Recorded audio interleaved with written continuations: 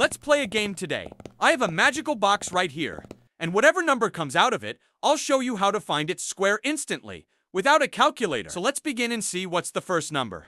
Okay, it's 62. Let's do it. What's the square of 6? It's 36. What's the square of 2? It's 4. Write it in 2 digits, which is 0, 4. Now multiply all three. 6 into 2 into 2. So 6 into 2 is 12, and 12 into 2 is 24. So this all equals to 24. Now leave one digit on both the left and right, and place this result in the middle. Now add all of these together, and there you have your final answer. Let's see which number is this. Whoa, it's 73, so let's begin. Square of 7 is 49, square of 3 is 9. Writing it in 2 digits, it's 09.